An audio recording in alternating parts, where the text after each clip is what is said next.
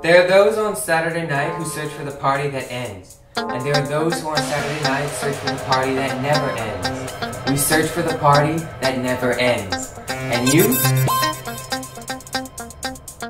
The center of all here is Jesus. All the rest, the cathedral, assembly and preacher, are only signum et rimandum of the one truth. Prima di tutto, grazie di essere First of all, thanks for coming here. Welcome. Tonight you're gonna have to be content with me because Friar Volantino is not here. We're not as great as him. But we will try to do as best as we can. So please pray hard, because tonight we have to talk about two arguments. So first of all, we will talk about why do we have to recognize the body of Jesus in the living Eucharist, in the holy living Eucharist, and then we will have to treat of another topic, that is, why listen to Mary, the mother of Jesus. So please pray for us that we can do all of this in a short summary. We will have to make it short. Obviously, we will start with the Word of God. So I will talk to you now with some passages from the Word of God on this first topic of why recognize Jesus in the holy living Eucharist, and then the teaching of the Church. And then it would be good if you come closer, because we will play out a short scene together with some volunteers and Friar Michael, and maybe also me, to explain something that is important, still on this topic. And then Friar Michael will delight us with passages from Scripture on Our Lady, and also with the teaching of the Church. We will end then with a historical fact that is very impressive, and then we will end there. So first of all, why recognize Jesus in the holy living Eucharist? First of all, we can start with the etymology of the word Eucharist. The other day when we had the other catechesis, Friar Volantino gave a hint on the etymology of the word Eucharist, and then there are also further meanings of this word. The word Eucharist, indeed, as Friar Joseph made me realize, Friar Joseph is our brother who is studying now at the Biblicum Institute now. So the word Eucharist comes from a Greek noun that means also recognition. This Greek noun means also recognition. And then there is the word EUCHARISTOS, which means the one who recognizes. So the Lord wants us first of all to be people who recognize, who first of all recognize His own sacrifice, of the sacrifice of the Lord who has given His body and His blood for us, in order that we may not remain in the sadness of the wrong things of this world and in the injustices of this world, and above all, that we may not end up in the eternal fire. So we have to truly consider this great sacrifice that He made for us, this great gift of the resurrection, immortality one day, to live forever, in a world without complaint, without lament, without arguments and without betrayals, without wars nor infirmities, and even immortality, not just of the soul but also in the body. So an immortal body, always young, always beautiful, always perfect, forever. So if you really just think of that, oh my God, we really have to thank the Lord and recognize that this is more than a revolution, this sacrifice of His body and His blood given for us for the remission of our sins. So now here is recognition. To recognize in the living Eucharist the body and the blood of the Lord. If you just think whenever you are at work, that you, for example, put all your efforts in carrying out a project, if there was one of your co-workers who would not recognize at all the work that you've done and does as if the work was all his, then you already feel that this is a great injustice, right? Or if, for example, for all your life you have grown children and you gave them all, and you can understand that very well. And then there's a son, Friar Volantino made me aware of this meditation. If there is a son for whom, for example, you paid all the studies that cost very much, and you permitted him to get to a beautiful career, and he says, no, this is all my merit, then you feel a little upset. So we also think of this. So when already we can be upset when someone does not recognize what we do, let's just think that also the Lord can be upset with us if we do not consider the sacrifice that He has done for us. And then this is also a matter of justice.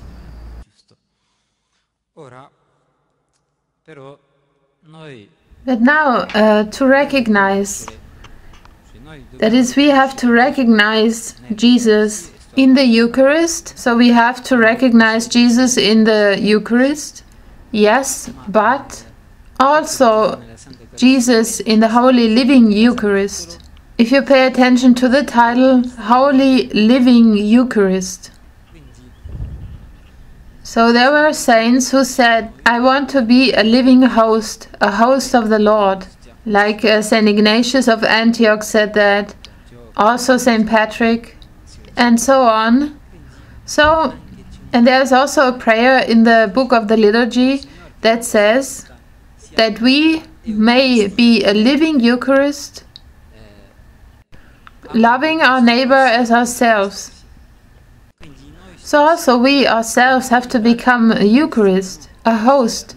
We ourselves, if we pay attention, as St. Paul says, we are members of the body of Christ. And the body of Christ is the Church. So also we are Eucharists. Also those who strive to imitate Jesus, if we imitate Jesus, then also we are living Eucharists. So now we will see a little bit why Jesus wants us, yes, to recognize His body in the sacrament of the Eucharist, but also in His followers, in those who imitate Him. So now we start from the Old Testament. There, obviously in the Old Testament, Jesus was not yet there. So we will try to see the prefiguration, the type, where this recognition of the body of Christ is prefigured.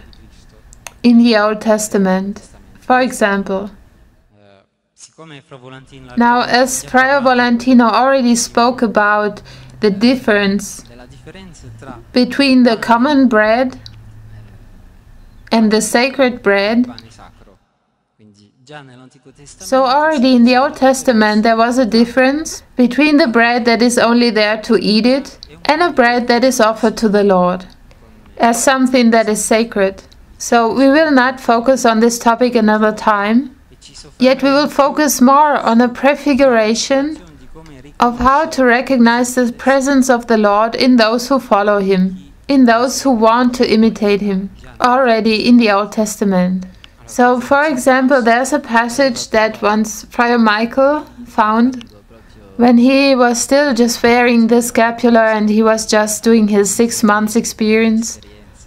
And he found a beautiful passage that we all were quite struck by, that says, the portion of the Lord is His people. So a piece of the Lord is His people.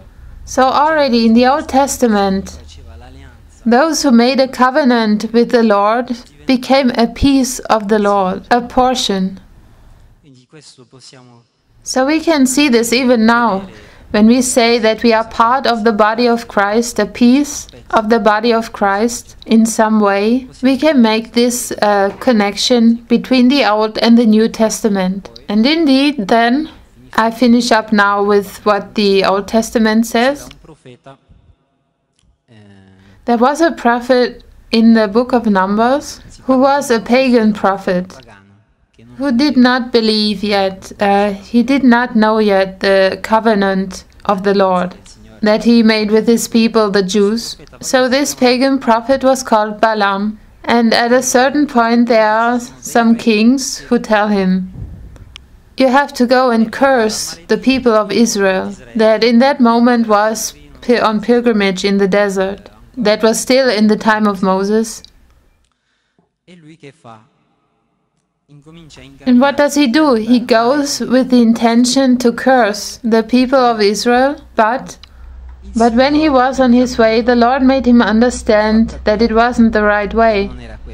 He saw, now I won't tell you all of it, but he saw an angel who was about to kill him if he continued on his way in order to curse the Lord. But the Lord tells him, once that he understands that it's not the will of God, the Lord tells him, go on your way and do what I tell you.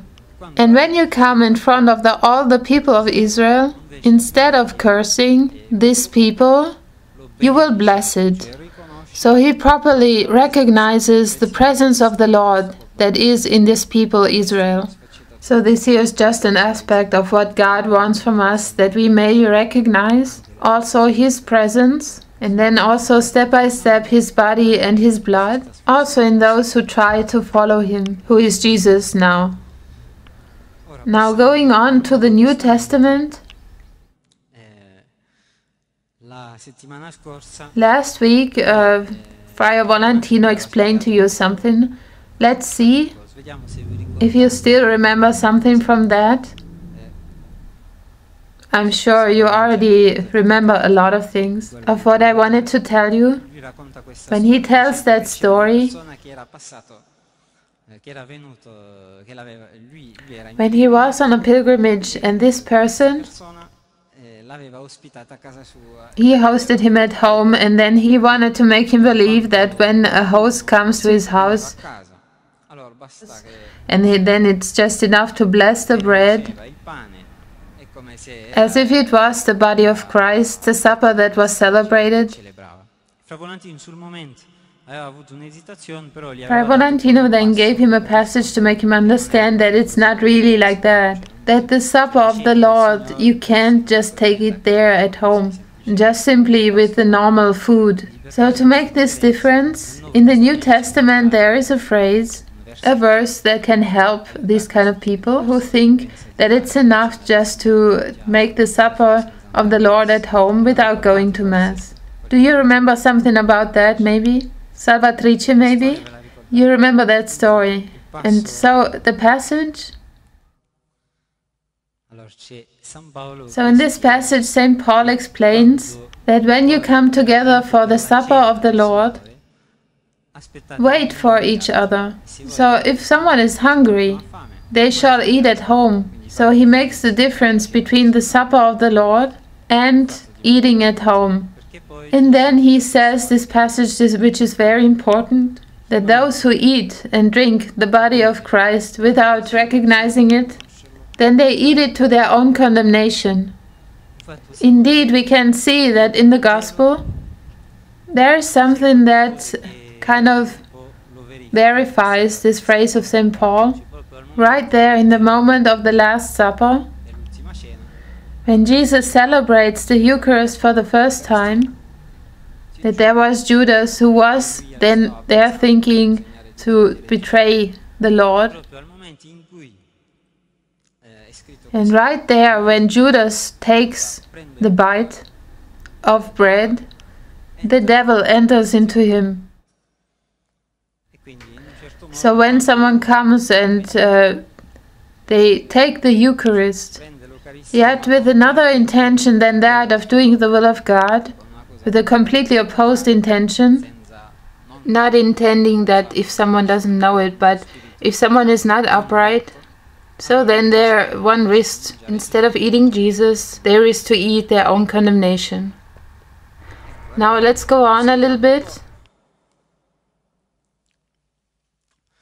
Vediamo anche nel Nuovo Testamento come Gesù ci vuol far capire. And we will see that also in the New Testament, that it is important to recognize Jesus not only in the sacrament but also in those who strive to imitate him. There's a passage that you all know that I want to present you now with a story that truly happened. Once Friar Volantino with another brother were in Sardinia, on a pilgrimage. And at a certain point when evening came, they asked for hospitality because they were hitchhiking. You all know that we travel walking and hitchhiking without carrying anything with us. At a certain point they asked some people who worked totally for Jesus. And these people refused them. So then Friar Volantino asked them, if Jesus would come in this moment, and who would ask you to be housed by you, what would you do?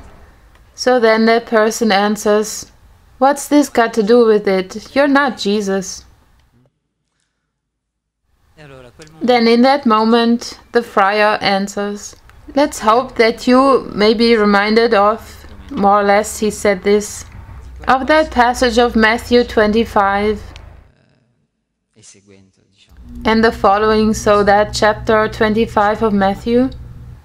There is that account where Jesus speaks about the universal judgment with the parable of a king who unites the sheep and the goats and then he separates them. You remember, right? The sheep on the right and the goats to the left. And at a certain point he says to those people with a great heart, come, you blessed by my Father, because I was a stranger and you hosted me. I was hungry and you fed me. I was naked and you clothed me. I was sick and you visited me, etc., etc. And then these people ask him, but when, Lord, did we see you a stranger and we hosted you? When did we see you hungry and we gave you food, etc., etc.? And then Jesus answers them, whenever you did these things to the least of my brothers, then you did it to me. You know this very well. Maybe in that moment some people may be distracted and not remember this, because afterwards there's then also the king who separates the sheep and the goats, because then he says to those who are called the goats, who didn't do good deeds, and so consequently they're not beautiful. We don't want and we don't wish anyone to have these consequences of which Jesus speaks, depart from me, you evildoers, into the fire, and so on, because as long as they're in life, there's the chance that they can repent, and so on. So we hope the best for all. But now we have to also pay attention and remember some fundamental elements of the Gospel. And now I also wanted to remind you of something very shortly, and then we will go on. That event of St. Paul, maybe you remember when St. Paul falls to the ground, as it is told in the Acts of the Apostles, where Jesus tells him, Saul, Saul, why do you persecute me? Do you remember this vision as he wanted to go to Damascus with the letter of the high priest or the priests, with the intention to persecute the Christians and maybe to kill them, we don't know, with an ugly intention. He took off in that direction, on the road to Damascus. According to the tradition, he falls from the horse, and in that moment Jesus tells him, Saul, Saul, why do you persecute me? And then Paul, who was called before his conversion was called Saul, answers him, who are you? And Jesus says, I am Jesus whom you persecute. But you may tell me this is strange, because Jesus had already ascended to heaven, and he was not anymore amongst his disciples like a physical person. So when Jesus asks him, why do you persecute me? Yes, Saul was persecuting Jesus, but in the person of the Christians and in those who imitated him. It's a good example that makes us understand that when we put obstacles or when we hurt someone who strives to follow Jesus, it is as if we persecuted Jesus himself. And then at the end, I just wanted to remind a last passage from the scriptures from the New Testament, a passage that Jesus says, those who recognize me in front of men, also I will recognize in front of my Heavenly Father. And so this makes us understand that then, if one day we want to have recognition in heaven, before that we will have to exercise this recognition already now. To recognize Jesus by proclaiming Him, by announcing Him, but also recognizing Him in those who follow Him. But now let's go on. Let's try to be quick. We go on to the teaching of the Church. We check out first the patristic age, so the first fathers of the Church. I want to introduce this passage with an experience, a special experience, that happened to us some 4 or 5 years ago. We were with our community. We were sitting at table one evening with several brothers, and there was maybe a little discussion or something. And then Friar Valentino, who guided us, tried to explain something so to avoid offending each other, avoiding to give thorns to each other. So he told us, look, he reminded us of this, but he also explained it to us in a fine way. It's important that we remember that we have in front of us another one who is as ourselves. Would I be pleased if someone told me what I'm about to tell them? In this way, someone reflects always before they speak. Wait, would I like what I'm saying to this brother or this sister? So, as Jesus says, don't do to the others what you not want to be done to yourself. And so after he said this, maybe he explained that better to you than me for sure, then he stood up and he addressed someone, and then a few of us, and then calling that person with his same name, because he said that we have to see in them another ourselves. So he started to call as if I was walking towards Friar Michael, and I would say, "Hey, Friar Nathaniel," and then we hugged each other. "Hey, Friar Nathaniel," so I call Antonino Friar Nathaniel. Or for example, Friar Michael stands up and goes and finds Sebastian, and then he hugs him, and he calls him Friar Michael, etc., etc. And we all at table had this little exercise in order to remember well what we were told. So then throughout the night, and then after that night, if I don't remember wrong, it was the next morning, we went to pray in the chapel. We get there and read the Office of Readings. And there was a passage of St. Augustine. There was a whole reading of St. Augustine. And St. Augustine said this: "Every time that you did these things to these least of my brothers, you have done it to me." So Jesus calls the littlest of the faithful another himself. And so the past night we had tried to call each other another ourself. But St. Augustine then specifies this touched us effectively, because we just had this experience. And then St. Augustine specifies that these least of his brothers, or rather another ourself, are those who try to dwell in Christ, that is, to strive to behave as Jesus behaved, even though with all one's proper limits, as far as possible, etc., but that they at least try to. Then, obviously, we could even say many more things. I recall a passage from Saint Bernard of Clairvaux, from the time of the saints of the medieval ages, who said, "Men believe after they have seen, because they have seen the witness of God that became absolutely credible." So sometimes the Lord knows that we are in need to see, let's say, to have a certain experience, to see something in order to believe, or in order to grow all the more in faith.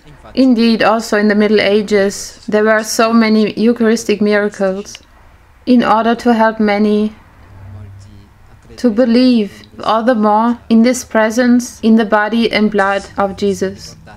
Maybe you remember that there's a story of Saint Anthony of Padua. So at the time of Saint Anthony of Padua, there was a farmer who did not believe in God. And he came, let's say, a little bit in order to challenge the Lord, to challenge Saint Anthony of Padua. When the procession with the Most Holy Sacrament came by, he took his donkey, who had not eaten at all, and he put straw in front of him, and that donkey had not eaten for a very long time. Then he put a little straw next to the donkey when the Most Blessed Sacrament passed by, and he wanted to see if the donkey recognizes the presence of the Lord Jesus inside the host. And the donkey, instead of eating up the straw, instead he remained and he bowed down, looking towards the Most Holy Sacrament. So if you think of that, we can say that if even the donkey was able to recognize Jesus in the Most Holy Sacrament, who are we if we are not able to recognize Him? And so this miracle truly makes us think. Then going on to the modern era,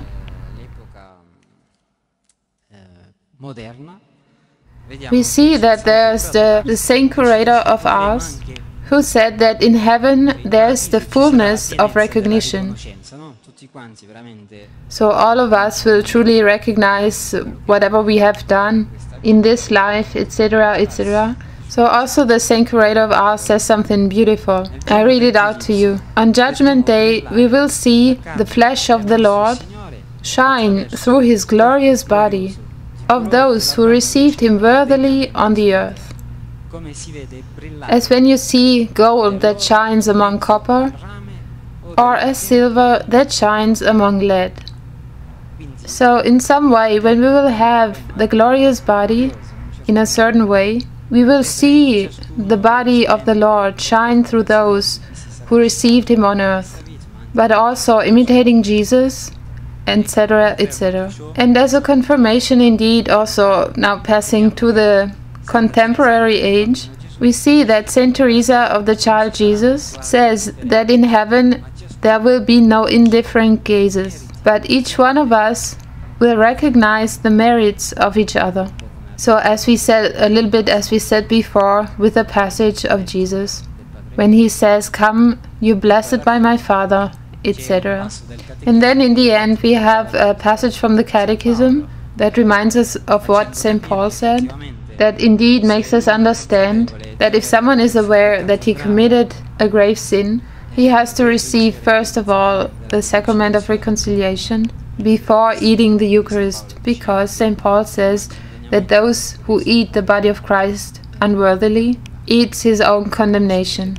He says both, if someone eats it without recognizing it and unworthily. And now we conclude with a passage from Pope Francis. So Pope Francis says this: the Eucharist is essential. The brothers gave this to me today. The Pope published that on Twitter. That the Eucharist is the essential thing for us, because Jesus wants to enter our life and fill it out with His grace. Now we will just talk a little more precisely about something.